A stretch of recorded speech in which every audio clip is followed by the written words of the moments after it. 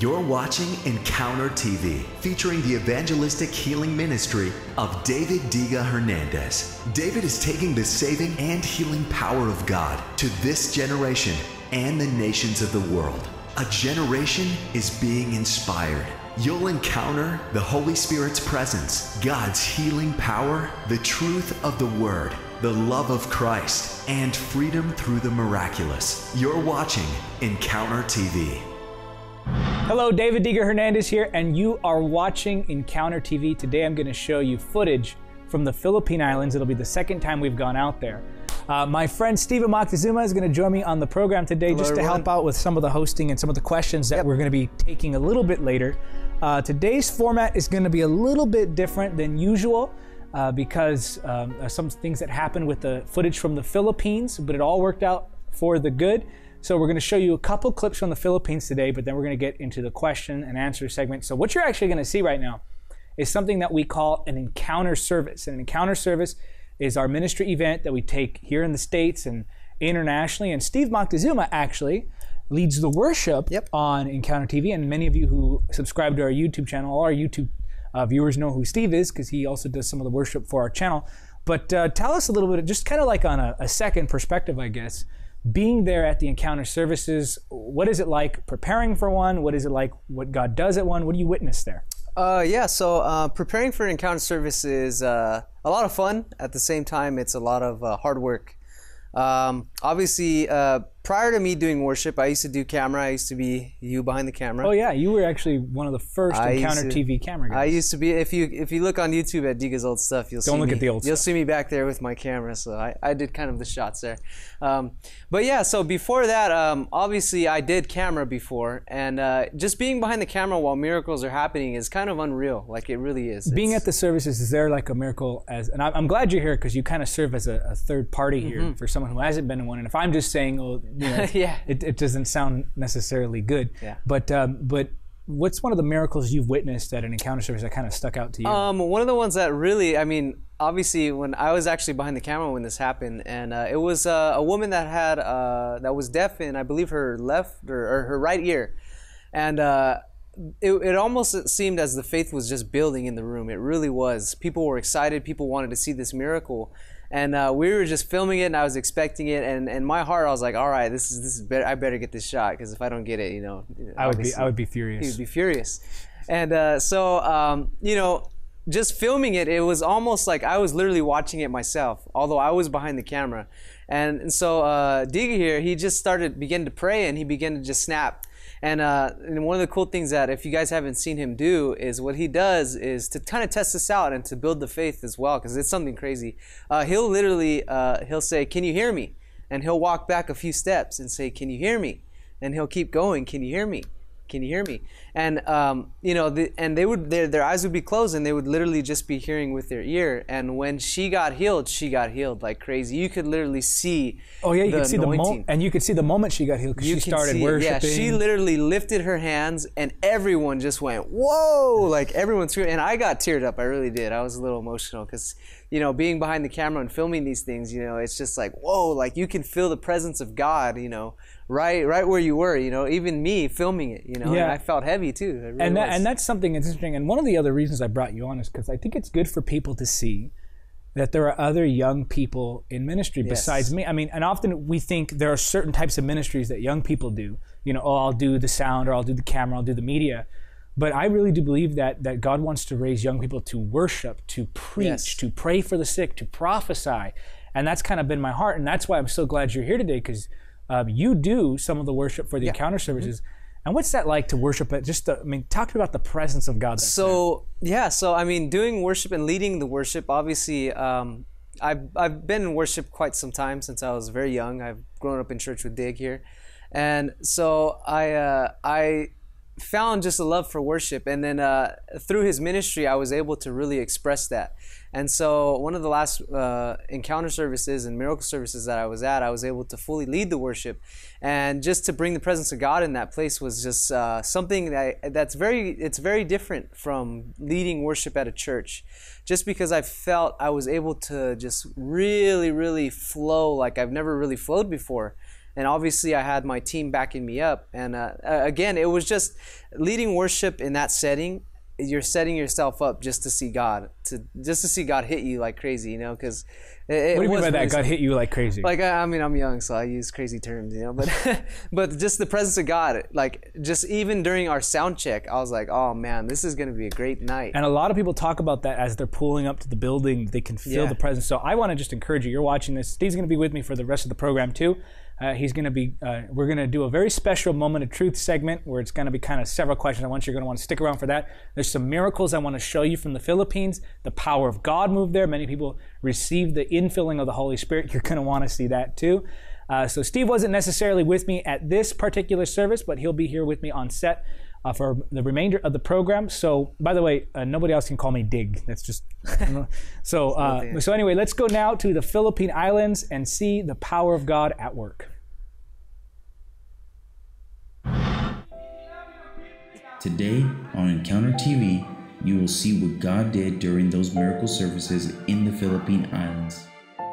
Many heard the gospel of salvation, received the healing touch of God, and experienced the manifested presence of the Holy Spirit.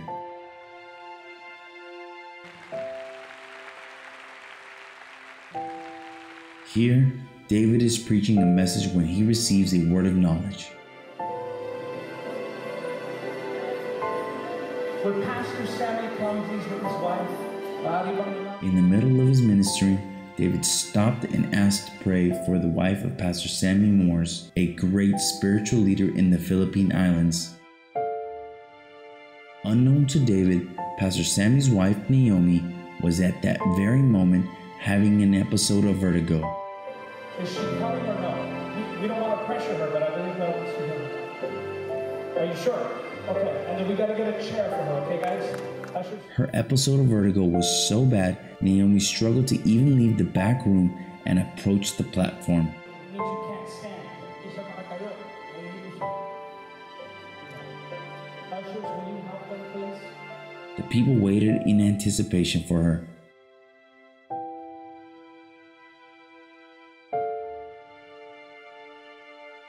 Unable to walk or even stand on her own, Naomi was escorted to the platform and seated for prayer. Sister Naomi, this is spiritual. This is what happened next. Father, in the name of Jesus,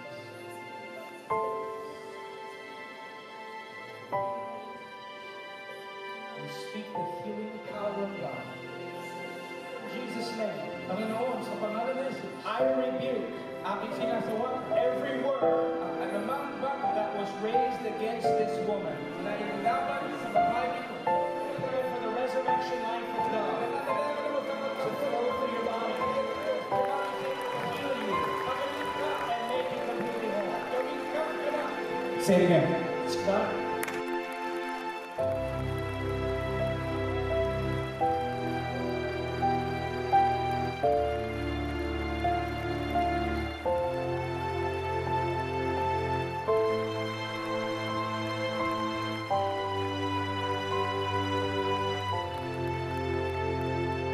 Also, the presence of the Holy Spirit began to manifest in an intensely powerful way.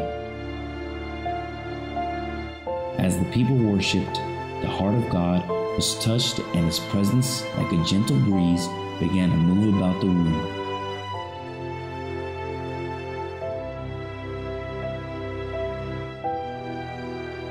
David received a word of knowledge regarding the healing of deafness.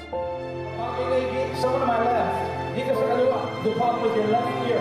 Meron problema yung kaliwang tenga. You couldn't hear out of your left ear. Hindi ka makarinig sa yung kaliwang tenga. And you can hear now. Come stand up here with me, sir. Soon, someone who was healed of his deafness approached the platform.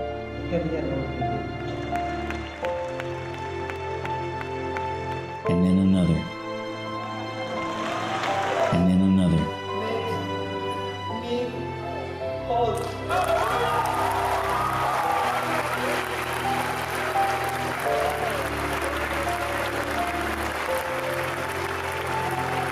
And then another.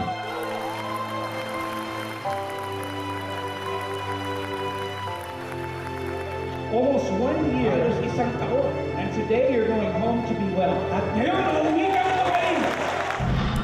And Jesus deserves all of the glory, all of the credit for what took place there in the Philippine Islands. I believe that he still heals the sick to this day through the power of the Holy Spirit.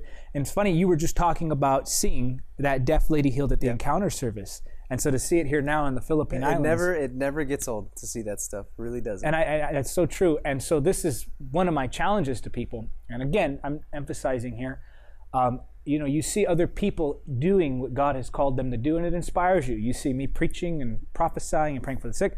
You see here Steve here on the program with me. He does the worship for the encounter services. You hear him talking about the things he's experienced at those events. But now here, we're going to show you a clip because it's time for our Mark 16 miracle segment. And this is where we take footage from you, our viewer, of you praying for the sick, prophesying, evangelizing. And so in this clip, you're going to see the power of God moving through the hands of somebody who stepped outside the four walls of the church. Watch this. In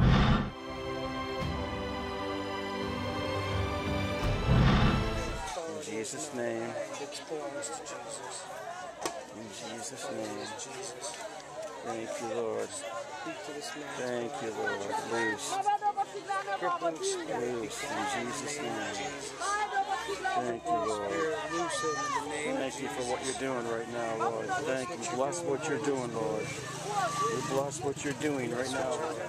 Bless what you're doing here. Oh, yeah. We bless what you're doing, Lord. Thank you, Lord. Yeah. It's 500 times more movement than he's had. We speak arm, every joint.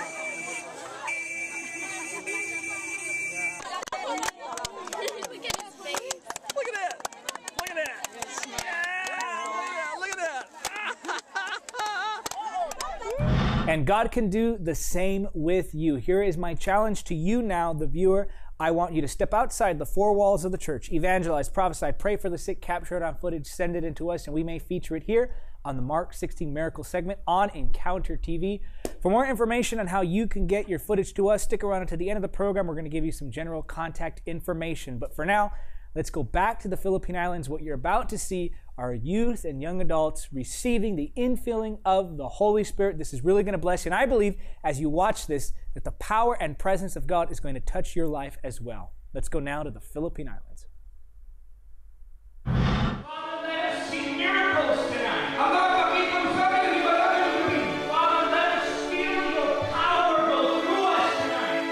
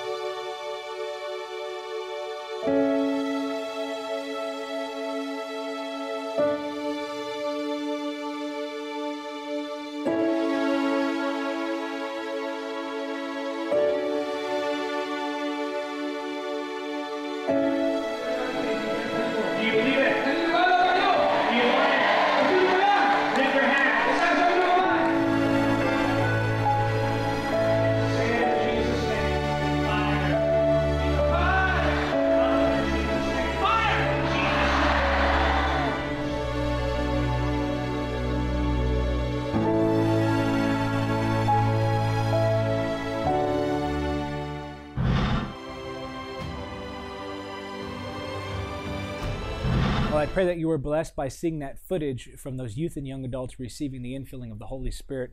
And I really do pray that as that video was showing, that you were receiving an impartation as well. And I don't want you to go anywhere, because at the end of this program, I'm going to pray that the same presence, power that came on those youth and young adults in the Philippine Islands would come on you right as you're watching this. But first now, it's time for our Moment of Truth segment. This is where I take your questions and do my very best to present a biblical answer to them.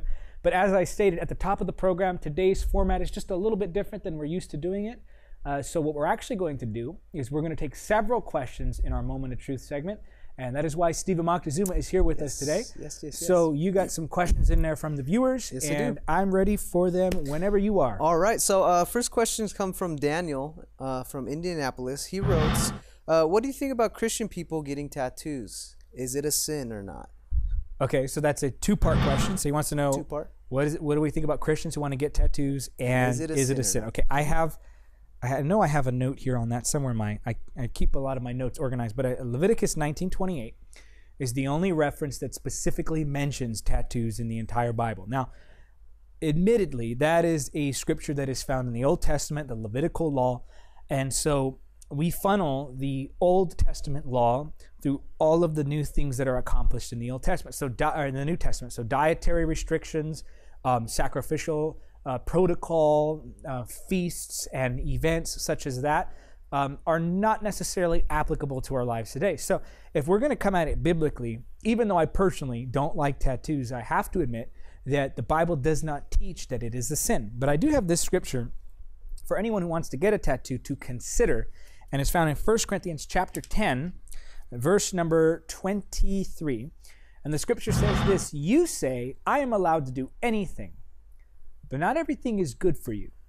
You say, I am allowed to do anything, but not everything is beneficial. Don't be concerned for your own good, but for the good of others. Now, again, we have to admit that getting a tattoo is not a sin. But I really do believe that if one is to get it, they have to be wise in their approach to it. Now, I personally would never get one. I don't recommend anyone ever get them. It's a permanent decision, and it can't be undone. And often it's done in younger years. So you're having a young guy make a permanent decision for an older guy. And so I don't like them. Personally, I don't recommend them. And I think biblically we see grounds to question such behavior. But biblically speaking, it is not a sin. Awesome. Jose asks, why didn't Jesus ever speak in tongues? Okay, well, I'm going to make an assumption here with Jose's question. And I think that Jose's assumption is that if Jesus didn't speak in tongues, neither should we. Now, again, I don't know Jose. I don't know the context. Where's that question from? That is actually from YouTube. Okay, so it's a YouTube comment. So it's probably like within a debate somewhere on YouTube, maybe on a video on speaking in tongues. So I'm going to assume, and Jose, forgive me if I'm incorrect for assuming this, but some people will ask that question. And again, I'm making a big assumption here. And I think he's asking that because he's using it with an assumption behind the question to try to assert that because Jesus didn't speak in tongues, therefore we should not. But Mark chapter 16 in the scripture here, and I know this particular verse because it's actually the theme verse for our segment, the Mark 16 miracle segment, which has to do with Jesus empowering those who hear the gospel message. Mark chapter 16, we'll start at verse 16. Jesus talking here, anyone who believes and is baptized will be saved, but anyone who refuses to believe will be condemned. Verse 17, these miraculous signs will accompany those who believe. They will cast out demons in my name, and they will speak with new tongues. And I believe that empowering comes upon the church. We don't see it come upon the church actually until Acts chapter 2, when those who were faithfully gathered in prayer receive the infilling of the Holy Spirit. So there are a lot of things that we do that Jesus didn't do. We repent of our sins. Jesus never repented of his sins. We pastor churches. Jesus didn't necessarily pastor a church. We serve in a local church. Jesus didn't necessarily serve in a local church. We study the Bible. There was no Bible when Jesus was around. So I think that we can't necessarily discount the gift of tongues just because Jesus never spoke in tongues, but in fact, he himself endorsed it. So did Jesus speak in tongues? I don't know. The Bible doesn't say whether he did or not. It doesn't say he didn't, but it also doesn't say he did. So at best, we're left with leaving it without the assumption of either way, saying that he did or did not speak in tongues. when it comes down to it, he did in fact endorse it. And then the writings of Paul the Apostle established the gift and as a gift for the early church, and we see the early church receive it in Acts chapter 2. So why didn't Jesus speak in tongues? Well, we don't know that he didn't. And if he didn't, it's a non sequitur. It doesn't matter because the Bible later does establish that gift as something that's biblical. All right. And next question here is from George. He asks, how important is it being a part of a local church to grow in Christ? Well, it's very important. And one of my concerns for this generation right now, Steve, is that we have somewhat of an anti-establishment mentality. And what I mean by that is we want to rebel. We don't like the idea of structure. I mean, you talk about the wealthy, and automatically in our minds, we view them as the bad guy. You talk about the politicians, automatically in our minds, we view them as the bad guy. And in many parts of the world, sadly, police officers, they're looked at as the bad guy. So I think this question is important to answer, and I believe it's Hebrews 10, Hebrews chapter 10, verse 25, where that we can actually see there's an emphasis placed on going to church. So Hebrews chapter 10, verse number 25 says this in the New Living Translation, "And let us not neglect our meeting together, as some people do, but encourage one another, especially now that the day of his return is drawing near." So it's very important. A lot of times we want to deny that there's a structure, but God is a God of order. 1 Corinthians chapter 14, verse 40, "Let all things be done decently and in order." Ephesians 4:11 talks about how God gave us the prophets, the apostles, the pastors, the evangelists, the teachers. And he gives us these gifts because he is establishing an order to the church. And so we like to say that the church is not a structure. We like to declare that the church is not a building. And to some degree that is true. I am the church, you are the church, we are part of the church. But in another sense, the scripture also does allude to the church being this systemized structure that God has placed on earth to establish the kingdom.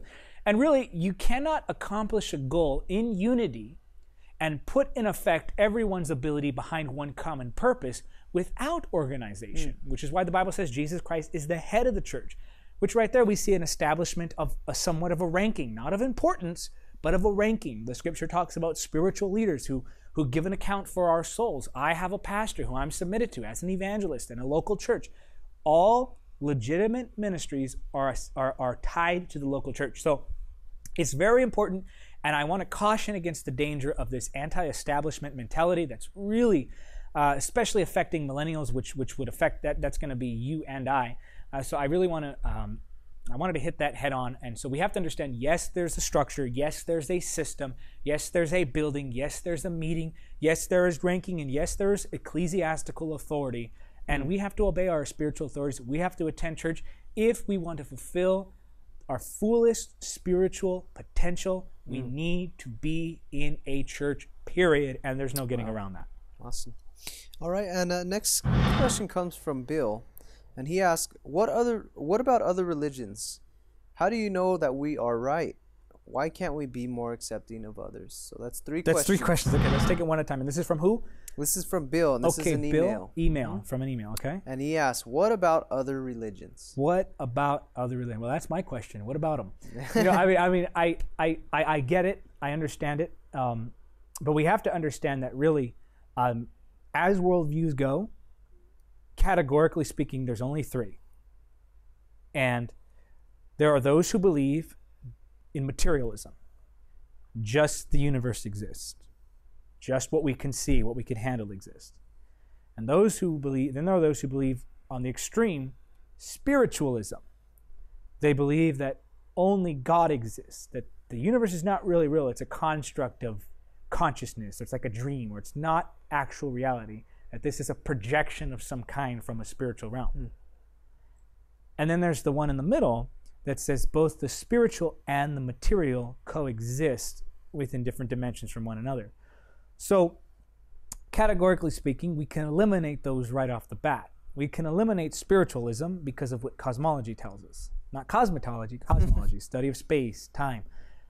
We can eliminate spiritualism. We know the material world exists. I mean, as far as, some people want to get into debate on what is reality. It's a whole different question for another time.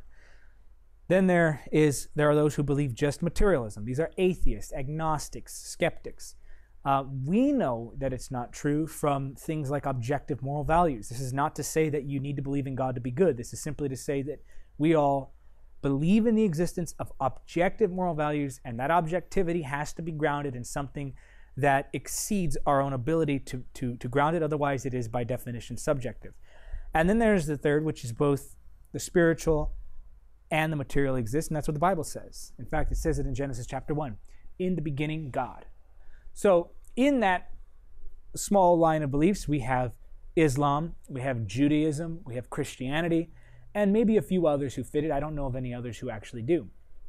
Out of those, I believe that what the testimony, the historical evidence of what Jesus' resurrection, his teachings, who he proved himself to be, I believe that doesn't necessarily do away with Judaism, because it's Judeo-Christian faith. So I believe it ties it all together and it completes it. So I think Judaism is just incomplete Christianity.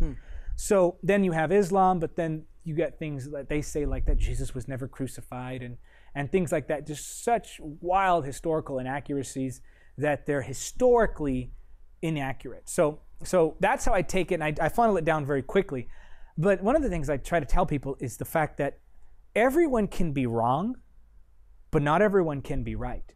Jesus said in John chapter 14, verse 6, he said, I am the way, I am the truth, I am the life. No man comes to the Father but by me. So either Jesus is the only way or he's not the way at all.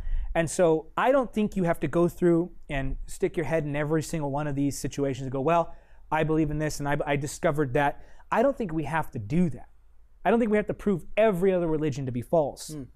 Not that I count Christianity as a religion. We simply have to show that Christ is the way. And if you can show that Christ is the way, whether through your personal testimony or whether through the historical evidence that supports the truth of his resurrection, then he, by default, because of his exclusive claim to truth, proves all others to be false.